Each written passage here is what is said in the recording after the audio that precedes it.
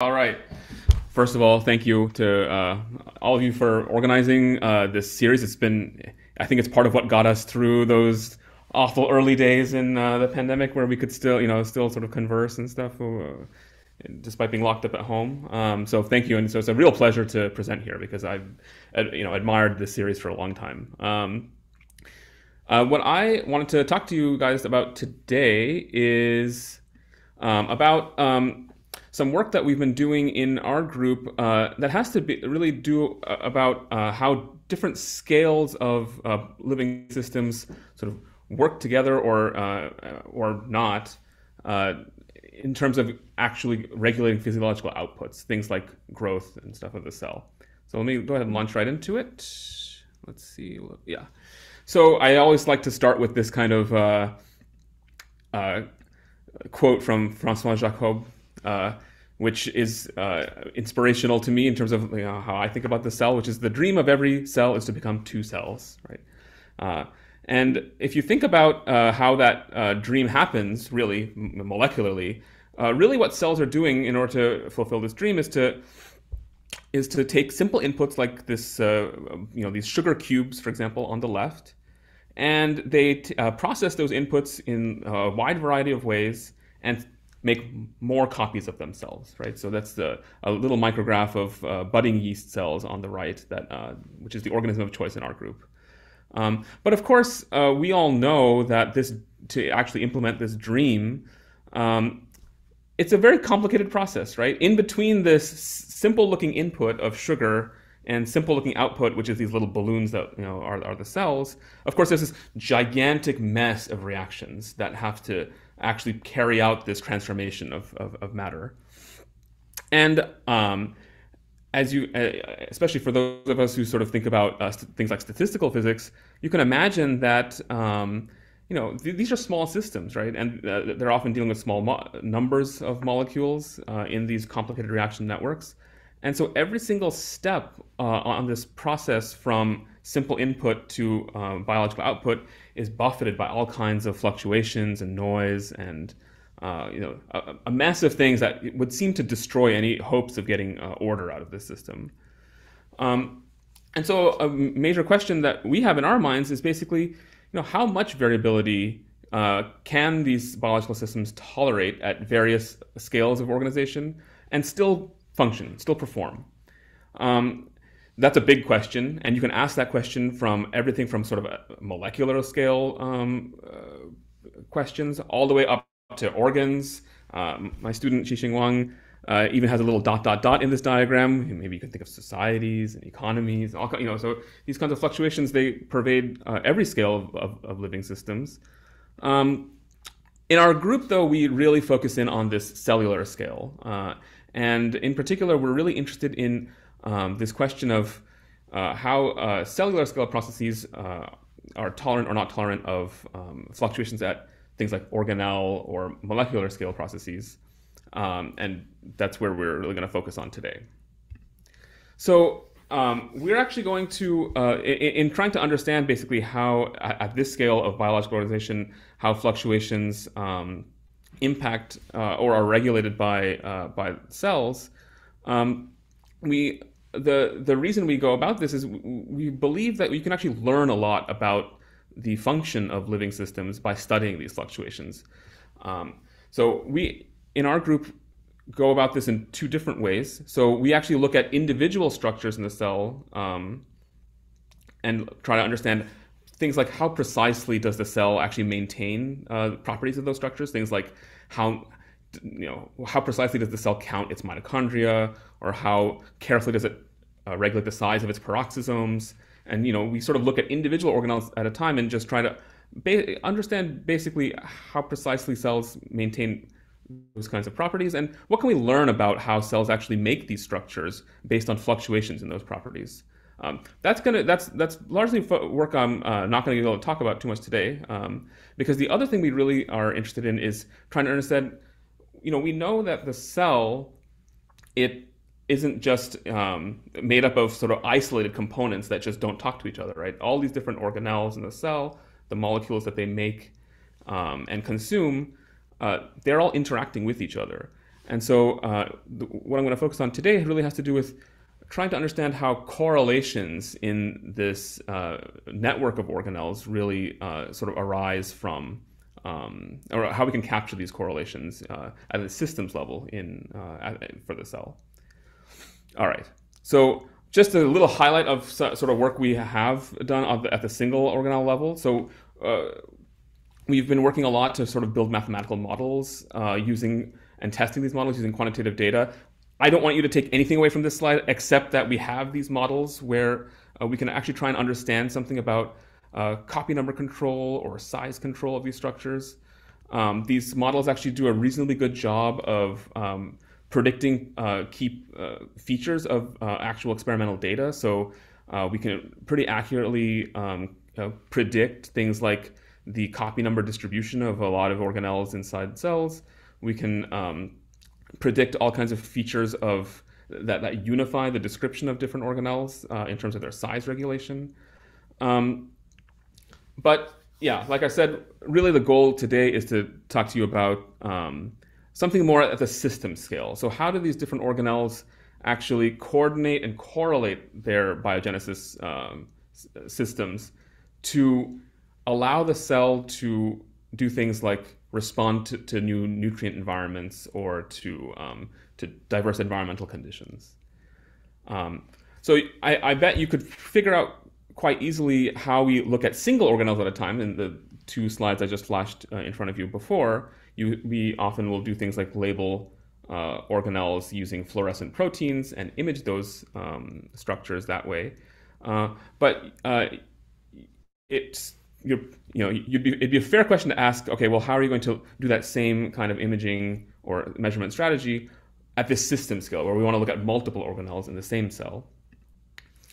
And what really inspired us was right before we started the group here at WashU, the group of Jennifer Lippincott-Schwartz and Eric Betzig showed us all that we don't have to settle for just looking at single or even pairs of organelles at a time. We have the techniques available to us to actually try and be more systematic about how to characterize the cell at this scale. And so inspired by that work from their groups, we decided to pursue this strategy where we actually label multiple organelles, in our case 6 organelles, inside the same cell using a palette of fluorescent proteins, which we can then unmix spectrally using a diffraction grating and using sort of fairly simple techniques from laser scanning confocal microscopy. We can then pixel by pixel identify each of the different colors that we're using to label our organelles.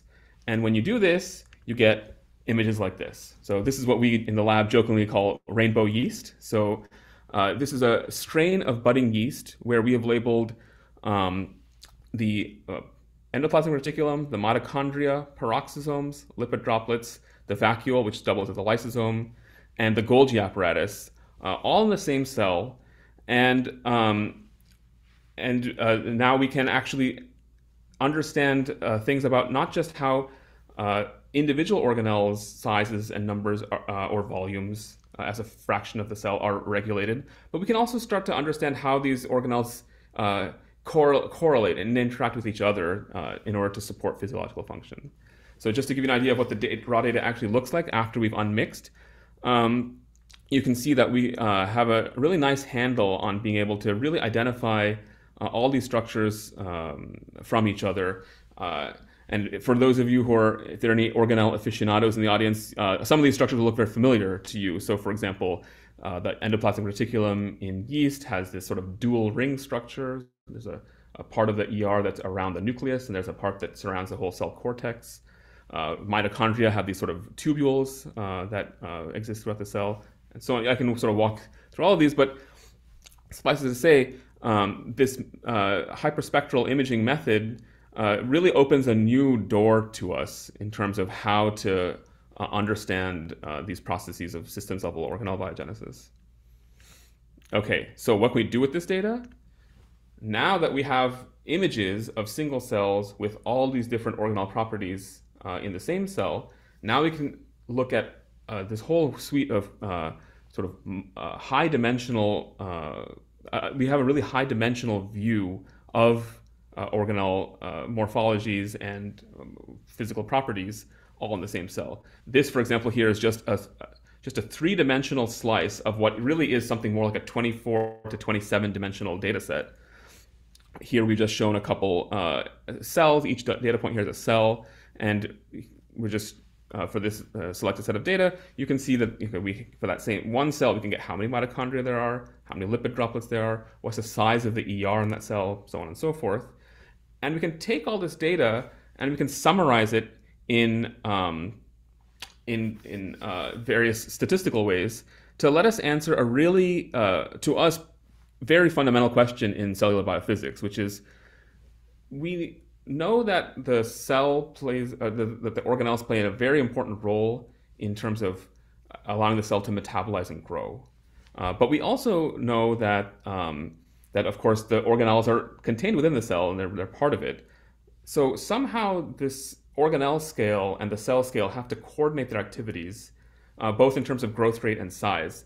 And we can start to address this question by of how does the cell actually do this coordination process, how precisely, and so on and so forth, by actually looking at this data in a very data-driven way. So the first thing we did, just as a sort of sanity check, was we just selected a whole bunch of features that we thought were important in order to characterize systems-level organelle biogenesis. And we just looked at the correlation structure of these features with each other. So for example, here's a correlation map of a whole variety of organelle features that we can extract from the data. Things like how big are the peroxisomes, how many are there, how many Golgi are there, how many lipid droplets, mitochondria. We can ask, for those same cells, we can also extract cellular features, things like how big is that cell that we're looking at the organelles in. And then we can just see how do these different features correlate with each other. One really important reason why we went about this first is because there is quite a lot known. A lot of this field of organelle biogenesis actually has worked very hard to understand how the host cell and its organelles relate to each other. Decades of work have shown all kinds of scaling relations between the host cell and its organelles. And the first thing we wanted to check is to make sure that the data that we collected was backed up by all that work. And in the correlation pixels that I'm highlighting in red circles here, those are the pixels in this correlation map that have to do with the volume of the cell and the volume of the organelles in that cell. And what you see here are warm colors. And what warm colors indicate is that there is a strong correlation between the size of the cell and the size of its various organelles, which is something that we expected from the literature. Okay, so we think we have a pretty decent handle on the data in this case. The imaging method we're using seems to reproduce sort of known features of what has been seen in the past. So now we started to explore this data set further to see if there aren't new things that we could find out from this systems level view of organelle biogenesis. So one kind of cool thing that we could do with our data was we could estimate not just the size of the cell as a whole, but we can actually subtract out from that whole cell size things like the volumes of the various organelles and actually estimate something about the size of the cytoplasm itself, right? And the reason we found this interesting is because there's a lot of work on what are called growth laws in terms of trying to relate, what are the processes that actually regulate the size of the cell, and these growth laws all make sort of different predictions for this scaling relationship between the volume of the cell and just the cytoplasm. So this is the cell minus all its organelles. And what we saw was this very interesting feature in the scaling exponent that related the volume of the cell to the volume of the cytoplasm. So we went into this experiment expecting that the size of the cell and the size of the cytoplasm ought to just basically be in one-to-one correspondence. In the literature, we often make this assumption, actually. But when we actually looked at the data, and that's what's shown in this black dashed line in this plot. There's a double log plot of the cellular volume and the cytoplasmic volume estimate that we have. for lots of individual cells. And when we actually measured this scaling exponent, we got this red dashed line, which is in strong contrast to the black dashed line. The red dashed line looks more like a scaling exponent of, rather than 1, it looks like 2/3. And so whenever I think of a volume being raised to the 2/3 power, you think of like an area, a surface area. What the surface area of the cytoplasm means, I cannot tell you. That's something that we're still thinking about. But one important consequence of a sublinear scaling exponent like this, where it scales with a 2/3 power, is this has an implication for resource allocation in the cell. One really important feature of cellular growth that's observed from bacteria to even mammalian cells is that the size of the cell, so what's represented here in the y-axis, and the growth rate of the cell seem to be highly correlated to each other. So it's this to me was a surprise. I learned this late in life, actually, but it's been observed many times that that faster growing cells are bigger. So if you take this, if you take that fact and you take this scaling exponent seriously, what this predicts is that as cells grow bigger, meaning they go up in the y-axis, they have to grow their cytoplasm disproportionately large in order to maintain this high growth rate. Because remember, the cytoplasm is only scaling with 2/3 the power. So if I'm going to double the cell's volume, I have to triple, for example, the cytoplasmic volume. So if I plot then the growth rate as or if I plot the fraction of the cell taken up by cytoplasm as a function of the growth rate of the cell, I ought to see a positive correlation, which is what we see. That's shown in these green data points here. This, of course, raises kind of an interesting conundrum now for the cell, if you think about it from the cell's perspective. So if I need to grow the cell faster, and if that, as a consequence of that, I need to devote more and more of myself to cytoplasm, who takes the hit, right? The other organelles in the cell have to somehow compensate for this superscaling behavior of the cytoplasm. And that's where we could really leverage the power of our data set to really understand how the cell is sort of allocating this scarce resource among the organelles and either sharing that sacrifice among all its organelles, or maybe prioritizing certain organelles over others in order to achieve this growth. So I'm going to skip this and say, okay, so the way we tried to identify whether organelles are all sharing the sacrifice or whether there are sort of specific sets of organelles that are prioritized over others is we took this very data-driven approach, which was nicely illustrated just a couple minutes ago.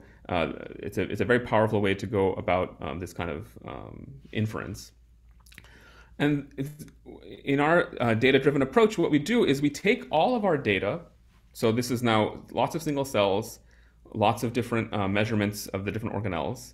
And we really focus on this volume fraction part of the data. So we're looking at basically how each cell varies the volume fractions of all its various organelles under different conditions. Okay, we take this data and we simply apply a simple principal components analysis to it to try and understand just from the data where the variation is coming in terms of when the cells are growing at different concentrations of nutrient, for example. So what's shown here is an example of our principal components analysis of this of our rainbow yeast cells, and it's shown for 2 concentrations of glucose. In orange, you see cells. So each, again, data point is a cell. You see cells that are grown in no glucose, and in blue, you see cells that are grown in 2% glucose. And what I hope you'll notice is that you see this in this principal component representation. You see that there's a separation between the orange cloud and the blue cloud, indicating that in this volume fraction space, there is movement along some directions, which are revealed by the principal components. And now our question is, okay, which of these principal components do the cells mostly move on when they have to when they are in different nutrient environments? And what are those principal components in terms of the actual biology of the system? So in order to define this movement, we actually define what we call a condition vector. So this is just a vector that connects the centroids of the two clouds of cells in this principal component space. Okay, so that tells us how the clouds move. And what we first want to see is, okay, in that condition, if you look at that condition vector, how collinear is that condition vector with all the various principal components in the system? And what we notice is that there's sort of a hierarchy of, there are preferred directions, basically, of that condition vector in this principal component space. And what are these principal components biologically? So the top three directions that the clouds move in most significantly are made up of basically two different types of principal components. So PC1 and PC0 are ones where you have this shared sacrifice set of modes. So everyone seems to sacrifice in terms of its volume fractions presumably to allow space for this cytoplasm to grow. There is a very significant a PC2 component to this movement, however, and that's this. It's a very interesting mode where it seems that the Golgi, that's labeled by G, and peroxisomes, labeled in P in this heat map, they seem to go up in volume fraction, and everything else either stays steady or goes down. So there's this kind of bifurcated set of priorities where it seems like Golgi and peroxisomes are prioritized over the others. Okay. And then you can also map the other ones, they're less significant. So what we really wanted to do in terms of, so this tells us something like there's some sort of balance between this shared sacrifice set of modes and something about priorities. Glucose, however, is a complicated input for the cells because it's a natural, it's something they see naturally. And again, it's one of these stresses, it's one of these variations in environment that result in cells coupling their growth rate to their cell size. So one hypothesis that we had that we wanted to test after we saw this principal component data was, is it the case that those two driving variables, growth rate and cell size, do those have to do basically with these different principal components popping up in our data analysis of these yeast cells? And so what we did is we actually performed a bunch of sort of chemical biology tricks to try and understand separately how cell size and growth rate individually impact or separately impact the systems level organelle biogenesis. So in order to do this, in order to separately try and tune cell size and growth rate, we appealed to a really beautiful set of tricks that we dug up from various other groups.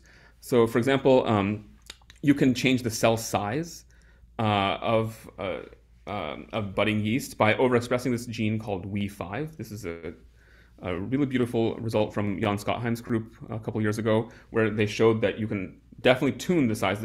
The mechanism by which this happens, people still kind of worry about, but this works very well in our hands. We see definitely 2.5-fold changes in our cell sizes. And the way this works is we overexpress it using this hormone called beta estradiol.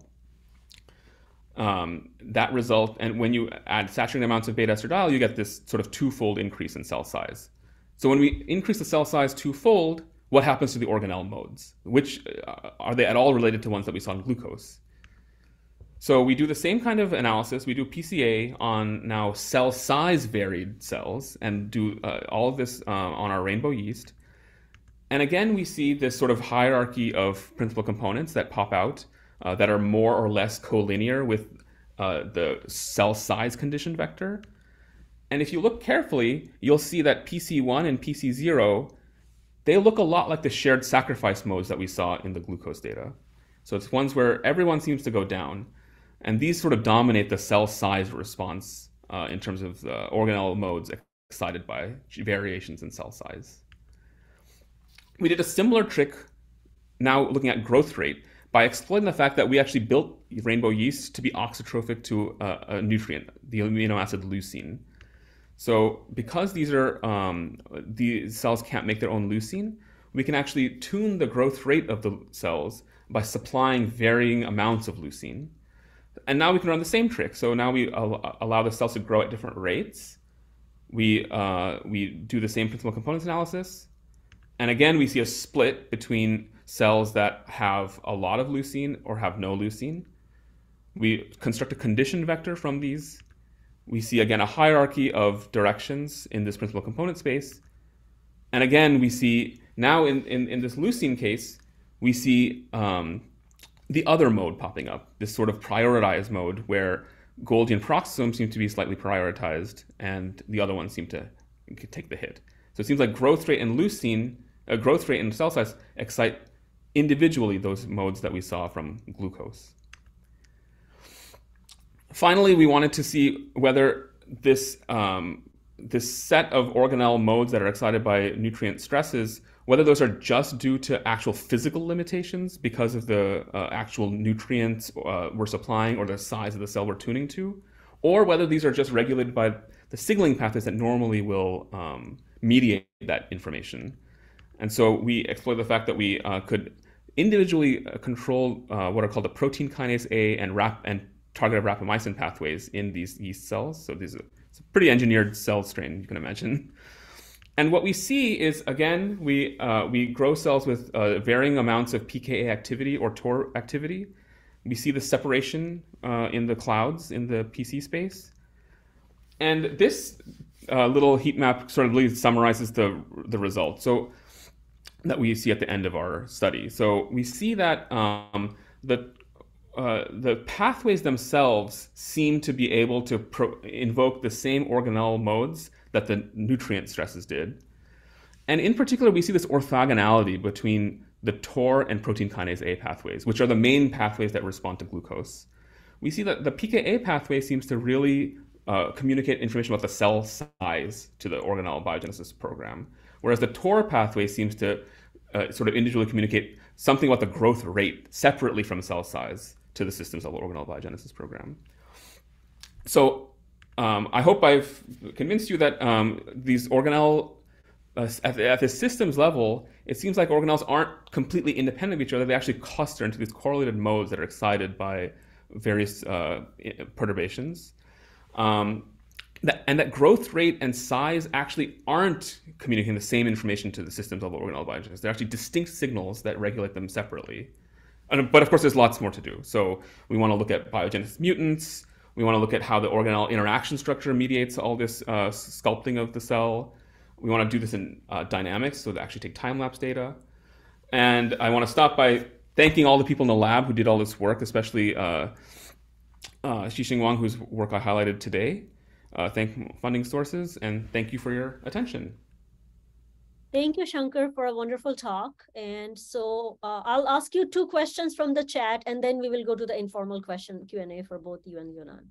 So Brian Munsky asks, are these organelle measurements and correlation plots only for fixed cell measurements, or can you also track/quantify in time-lapse microscopy, for example, to get temporal cross correlations of X of t and Y of t plus tau?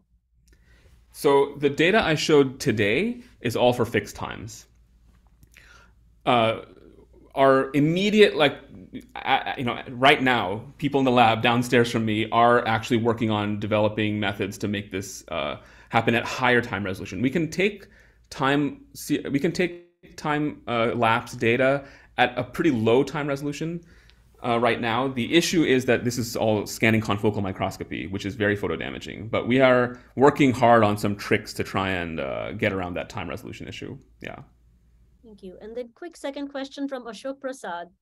Just to clarify, cytosol volume is what is left after you have removed all the other organelles in the cytoplasm? Yes. Okay. All right. Thank you, Shankar. Thank you both, Shankar and Yunan, again, for the wonderful talks. I'm clapping on everybody's behalf. So now we will move on to the 15-minute informal Q&A part. So I'm going to stop recording.